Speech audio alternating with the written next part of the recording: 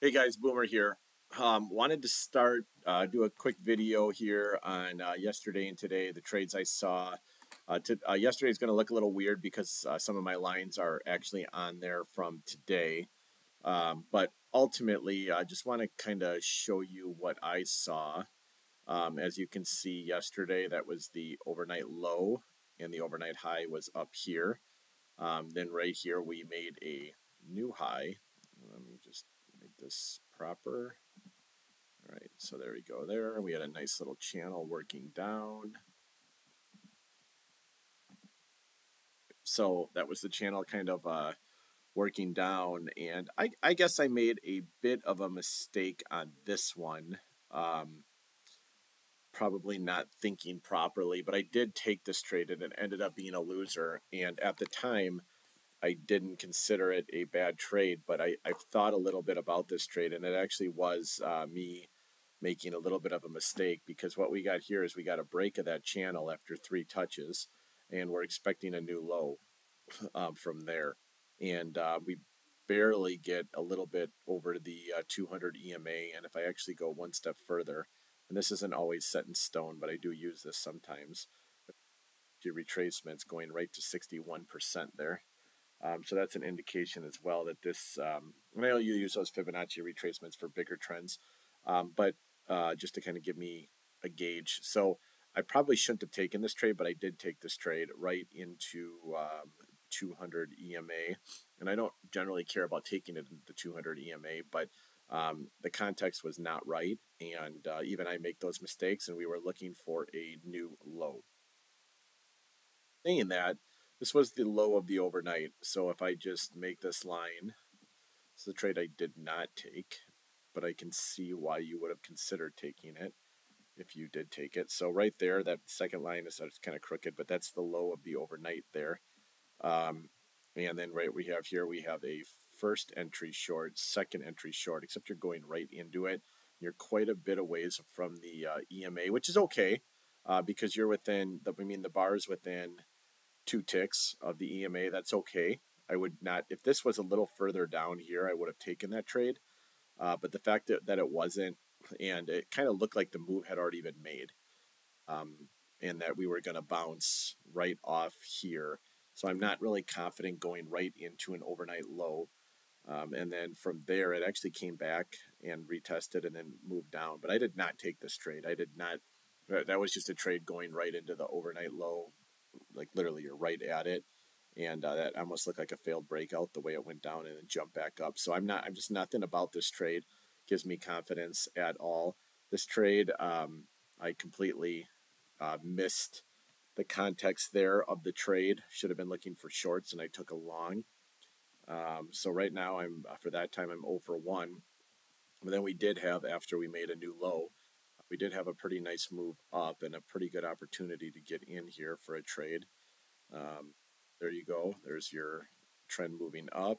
There's your first entry, and this is actually going to be a little confusing because this is technically a third entry, but it also could be considered, well, I guess it couldn't be considered a higher low.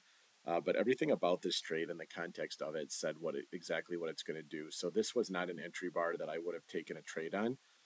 It just isn't strong enough, and it's not above the 200 EMA. So I kind of played this like a higher low or a second entry long because this is just wicks here, and we didn't get a close above there. So there's a lot of different reasons to take this trade. I mean, if you go to a 3,000 tick chart, that's a second entry long. I guess that's another way to think about it. But that is the trade that I took in that situation there, and was able to get 10 ticks out of it, and then it came back and stopped me out to my runner out.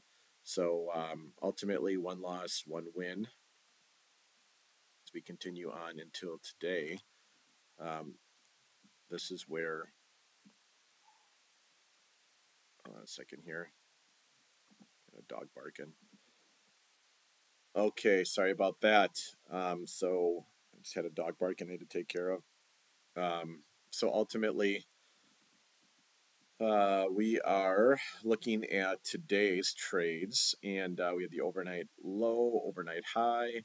Pretty clear cut there. You had quite a few touches there on that overnight high, and then from there, we had a move up, and I did not take this trade, but I did mark it. So we had a high, first entry long, second entry long.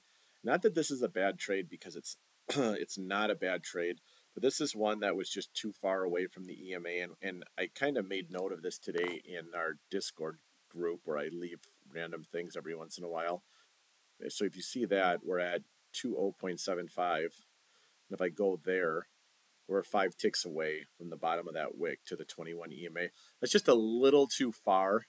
I took a trade here, and as you can see right here, we're at 12.75, and then we're within 3 ticks there. So that's still a little close. This also gave me the illusion of a failed breakout, even though it's quite a bit. I didn't take this trade not because it was a failed breakout, because this is actually a really good trade to take. I would mark this as a B plus. I just didn't like that this was so far away from the 21 EMA. That's the real reason that I did not take that trade. But if you did take it, that was a good trade, and there's nothing to matter with taking that trade at all. It ended up being a loss, but that doesn't mean that it's not a good trade. I made mention in the group that I am trading 6 points on my runner, not 7, because the winning percentage on my runner has been so much lower than usual. I was hoping that moving to 6 points would help, and it definitely has. I had 2 runners today, so that was positive. We had a move down here. We had a hidden, right here is called a hidden first entry, which means if I go to a pick chart, you will see a first entry long, and then there is a second entry long. And I did take that, and I did ignore the is the low of the day, because the overnight had so much area, and really at that point I'm expecting it to come down. This looks like a failed breakout to me, so I'm expecting it to come down to the overnight low. It doesn't, but it does get me in for a really nice trade here. I was able to get 12 ticks out of the scalp, and then I was able to get 6 points out of the runner here. So that was a really positive trade. And then immediately price turned around and decided to go the opposite direction. And from here, mark that. So you can kind of see what I was looking at that point. I moved the trend line, but at that point, that's what the trend line looked like. And you had a first entry, second entry long right there. And that is the trade that I took with really, really nice signal bar, expecting it at least to get to the highs here. And I was able to get 8 ticks off this scalp, and then 24 again ticks, or 6 points, right around, I think it's right around there, somewhere in here, I should say. I was able to get the runner as well, so that ended up being a positive trade. So, ultimately, not a bad 2 days. Now, if you did take those 2 other trades, you're probably saying something different. Like if you took this trade, I could definitely see people taking. So you would have had 2 runners and 1 loss today, and then yesterday you would have had. Now, you should not have taken this trade, even though I did. So I'm not going to count this trade as something that you should have taken. This was actually my mistake by not understanding the context. But here I can definitely see dropping a limit order in here someplace. So you would have had a loser and a winner here. So not the best week if you took those trades. Definitely been off the last 4.5 weeks. Our 80% plus winning percentage I have as well. But I was happy with, ultimately I was happy with 2 runners, a scalp, and then 1 loss. That pretty much puts me, at, roughly at 80%, not quite, but roughly at 80%. But when you get those runners in there, that helps a lot as well. So I think, right now, the market's been a little bit different. It hasn't been as giving as it usually is, and that's okay. But we just need to weather the storm here and continue to trade. And as I told you, I'm sorry, I didn't tell you guys. As I told my my Discord group, my winning percentage over the last 4.5 weeks has been 73%, which is as low as it's been in a month in a long, long time. But I'm still making money. You can still make money with a winning percentage of only 70%. You really can. I've had, not including today and yesterday, I've had 23 trades, 6 losers, 17 wins of scalps and then 5 runners to add with those wins. So the runners has definitely been down. Usually average 30 to 40% win rate. I'm averaging like 20% win rate on those right now. And my overall winning percentage is like 73, 74%, which is, roughly 10 to 15% lower than it's been most of this summer. And I'm still making good money. It's not as much money as I'm used to making, but I'm still making good money and I'm still very happy with that. And sometimes, when you're having a good couple months, you have to realize that if you've been journaling this for a long time and you've been tracking it, you have to realize that that average is probably going to be the true average. So if you're averaging 90% and your normal is 80 to 85%, at some point you're probably going to average 70% or something a little bit lower than 80% in order to bring that average back to normal. And that's what I'm having happen to me right now through the course of the last 4.5 weeks. It's helped me as a trader, even doing this live with real money and full time for a long time. It still helps me with a trader when we have things like this happen, because we are not here to trade based on wins and losses. And that's exactly what I told the Discord group. We are here to only take high probability setups.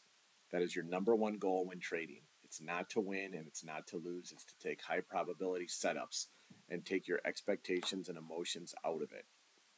And that's all you can control. You can't control if you win or lose, but you can control what type of trades you take.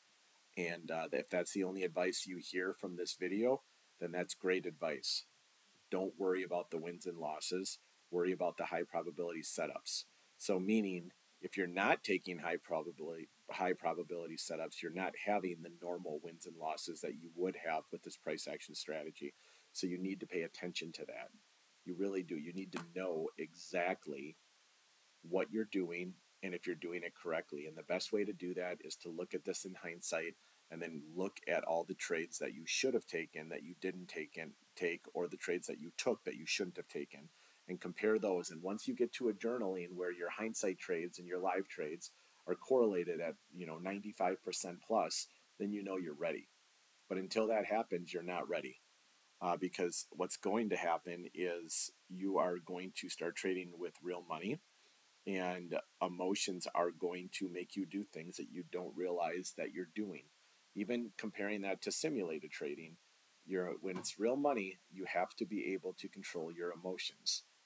And when you have an expectation of, I want to do this full time for the rest of my life, and this is how I want to make my living, and you have 2 losers in a row, all of a sudden the emotions take over, and you're going to start doing things that you've never done before when you were simulating trading, and you're going to start telling yourself that this doesn't work, and you're going to try creating things that you've never done before, or YouTubing things that you know nothing about.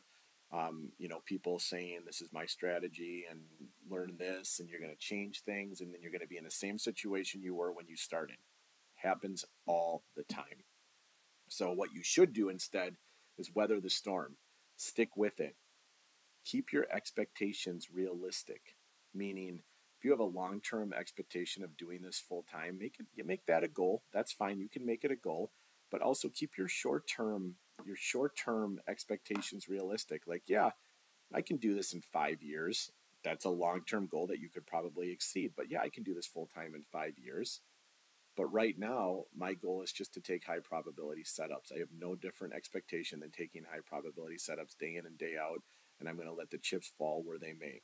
And if you've noticed, if you can do this for a while, you'll probably simulate trade for a long time and realize how well you're doing. And then if you go over to real money, you're going to realize you're not doing as well. Now, the market didn't change. Your psychology changed. And that is what you have to master in order to do this properly. All right, guys, that's all. I'm going to leave my information for the Discord group on the description. Feel free to join that, and that's where you're going to get more videos and more information and things like that. I guess that's all I got. Boomers out.